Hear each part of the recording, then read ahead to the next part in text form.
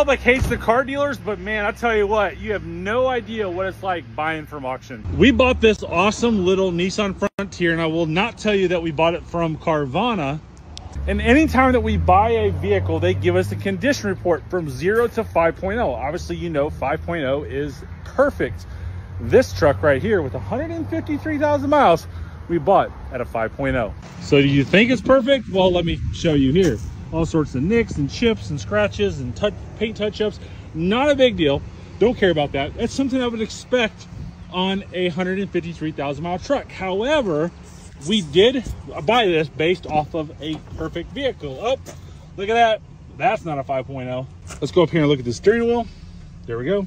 In today's day and age, if you drive to or walk to an auction to look at cars, you're wasting so much time. We have to be able to buy these based off of a true and factual condition report. So when we're told that we